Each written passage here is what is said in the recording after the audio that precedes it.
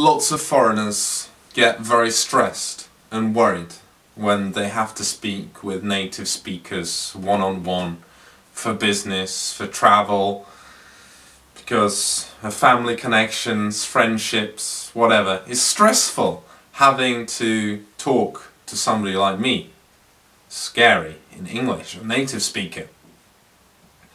So I'm going to give you a great tip today for your everyday conversation.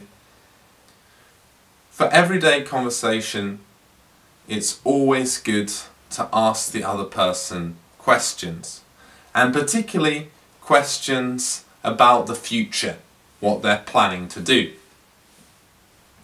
So say if I've got a really good friend, like my friend Mr. Pickles, and I'm like, Mr. Pickles, what are you up to?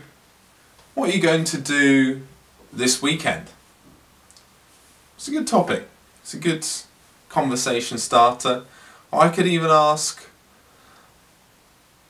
Mr. P, what are you going to do for your holidays? Where will you go?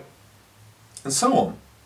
So part of everyday conversation is just asking these kind of questions, because everybody's got plans for the future.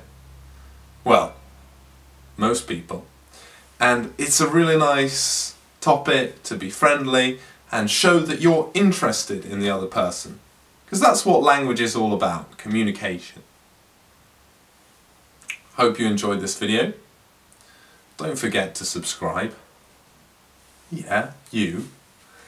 And like, yeah, that's you as well. And comment. I like comments. Yeah. This has been Charles Wood, English teacher, your language tutor online.